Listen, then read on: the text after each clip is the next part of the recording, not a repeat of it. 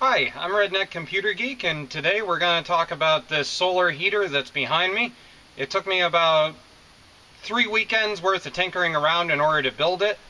And basically, it takes some scrap plywood, a couple of pieces of strapping, and it turns a window like this into a solar passive heater.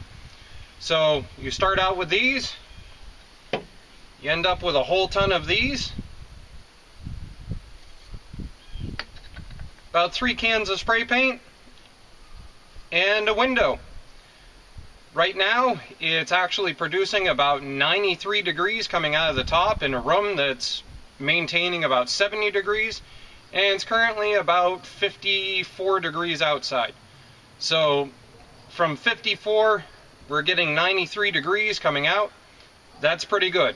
The rest of the video is going to be me building it, and then the end of the video is going to be me taking scientific video on what it's producing.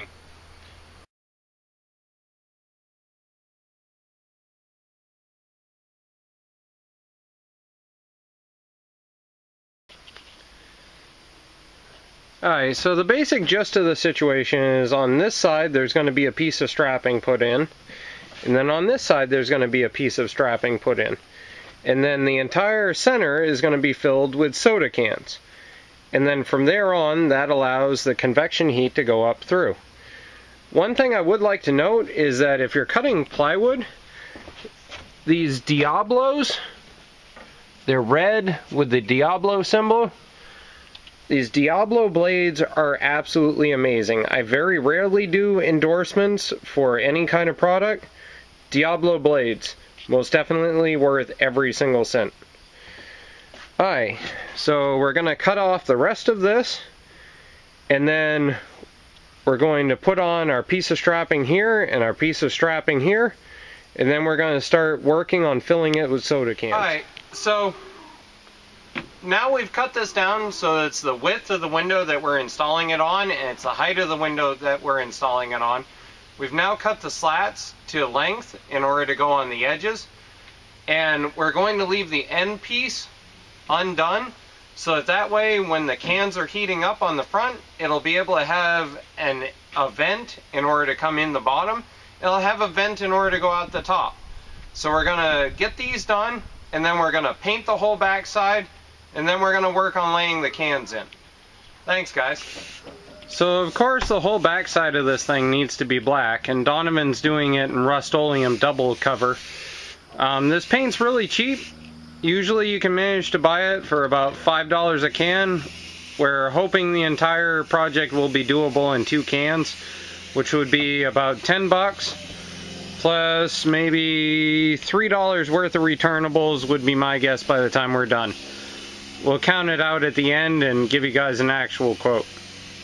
So this is actually 35.5 inches across, and it's actually 79 inches tall, and it's going to be covering the window that's right behind that. So we're going to take that fridge and move it down, and we're going to see what actual heat we can get out of that. Alright, so at this point I've figured out a couple of things. First of all, as far as removing the top of the can is concerned, a rim removal can opener seems to work pretty good in order to take the whole top of the rim off. And as far as the bottom is concerned, a 1 3/4 drill bit seems to work okay as far as a hole saw drill bit in a drill press. But in order to do the top, you've really got to hold on to it quite well, because the cap itself, or rather the snap cap, is right in the middle where the drill bit needs to go. So if we hold on to it really well, we can hold it.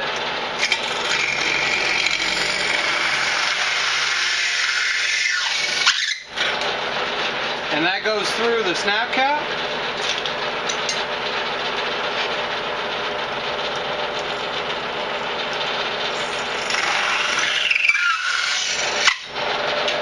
And that goes through the bottom. Now, I would like to state that this is most definitely dangerous to a certain extent. Should not be doing this without a shirt on, or at least some protection, because the bottom comes off and it's a flying disc of doom, and it could cut you. It has come off of this cutting piece at least a couple of times and flown off could potentially cause issues. Alright, let's make the rest of them. So at this point I'm about halfway through drilling all of the soda cans and beer cans, and I just wanted you to see the amount of absolute disgusting waste that it creates. And I've also discovered that these shards that come out, if they get in your skin, they get infected really easily, causing these little rashes. So from now on, I'm wearing gloves to hopefully keep from having this happen. Okay, back to drilling. So at this point, we're gonna take, and we've got just our regular construction adhesive. This was cheap, it was like $2, I believe. And we got our caulking gun. We've got it figured out where we're gonna lay out the cans, and you just lay them across and then you butt the next ones up against it. Some people go through the effort of actually putting glue around the top of the cans and then sticking them together. I don't really think it's gonna be necessary. But one thing I'd like to show you guys is something that if I had known just how much of a pain this was, I probably would have done this using the rain gutter method that some other people have done. This is my example to you. This is an 18-pack of beer.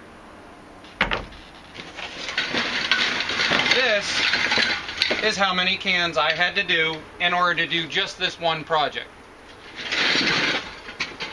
So with that being said, I think the next time I'll probably do the rain gutter method, but at least the cans were doable.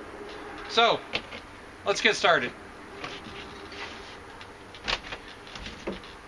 We're going to get this popped open, we're going to start laying lines and then putting cans down.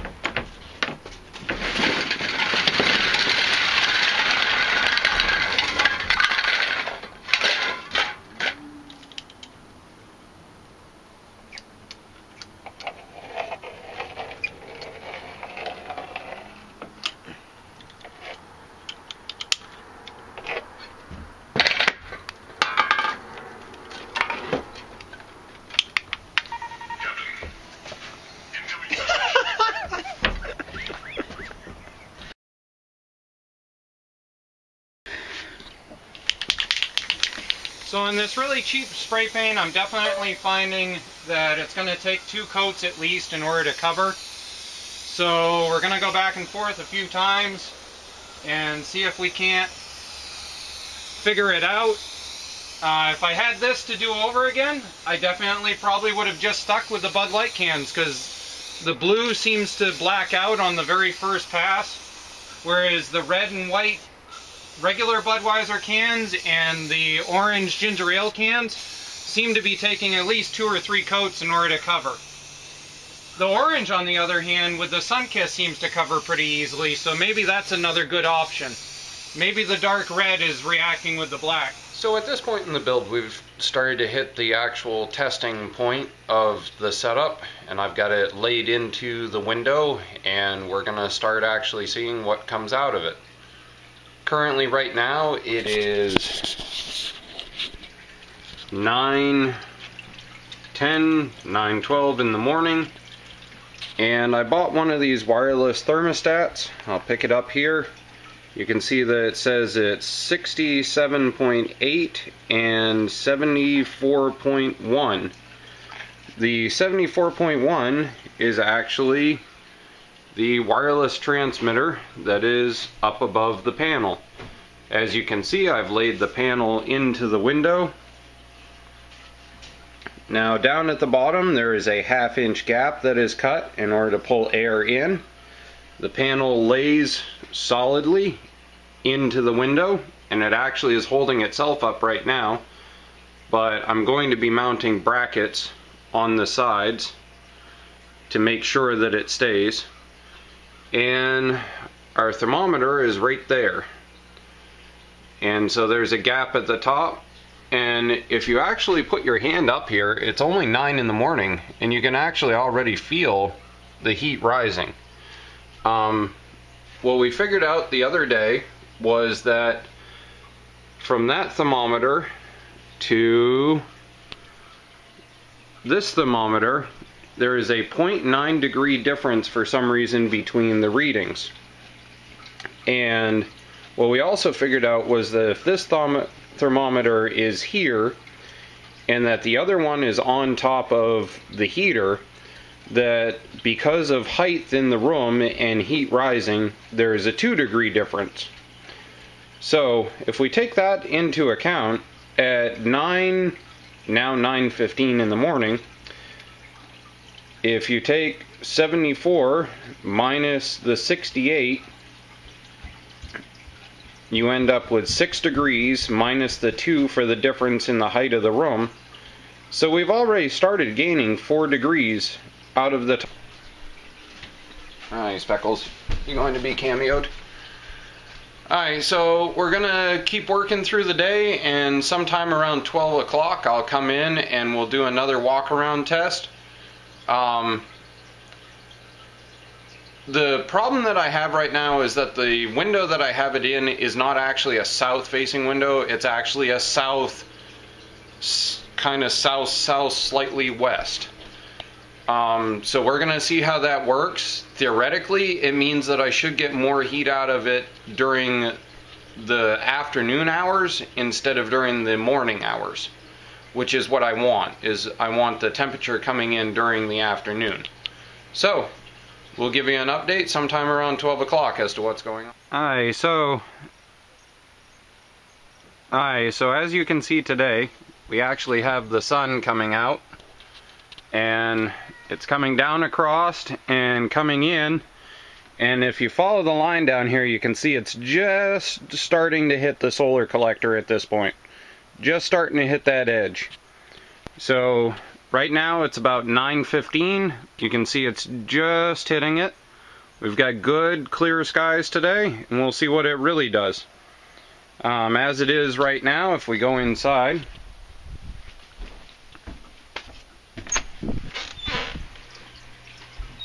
so right now, good clear skies. We're at, let me lift this up, 9:12, 68.4 and 75.4. So just starting to hit with the sun. We'll see what comes out in the next couple of hours. Alright, so current outside temperature is about 54 degrees, 55-ish. As you can see, about half of it is being hit by direct sun, which unfortunately is due to the pitch of the roof. As you can see, my roof comes out, and there's the shadow coming down. So we've got about half of it heating up. It's around 11:10, so we're gonna go inside.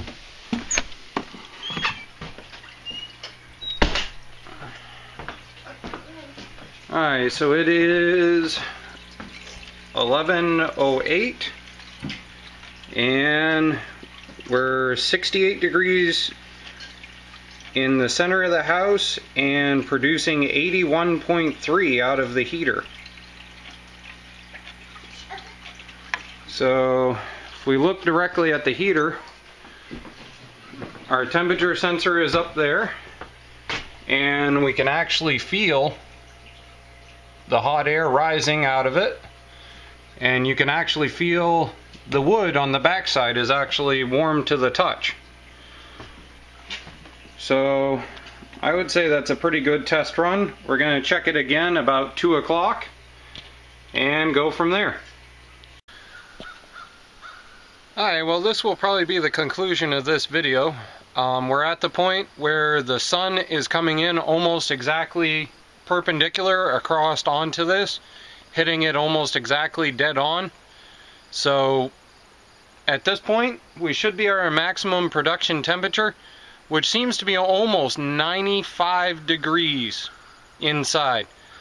So right now, we've got the sun coming out, and as you can see from this, the sun is pointing perfectly at it. So there's that. So we've got basically from here down with direct sunlight. So there's 1, 2, 3, 4, 5, 6, 7, 8, 9, 10 rows of cans that are getting perfectly hit. 1, 2, 3, 4 above that. So we're really only producing at a little above 2/3. So I guess we'll have to work on that idea. Perhaps once there's snow here on the deck, it'll actually reflect up across, which has been one of the theories as to how well these work during the winter. We'll find out. So we're gonna go inside and take a look at the thermometer for our last reading.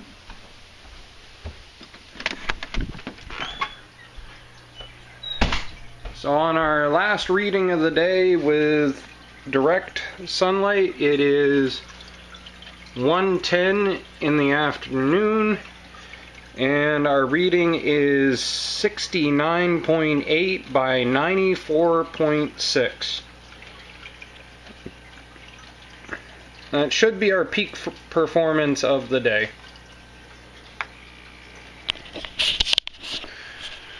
So at this point, I've pretty much concluded that it most definitely does work. If the overhang on my roof was a lot less, it would work better. But at this point, I think it's pretty good. Some follow-up things. I think I'm going to see whether I can find a couple of 12-volt fans. I work at a computer shop, so that shouldn't be too much of an issue. And maybe follow it up with a basic solar panel of some sort. That way, when the sun is out, it activates the solar panel, and that activates the 12-volt fans. But that's for a future video. For now, we've most definitely been able to heat the living room of the house on just passive solar heat.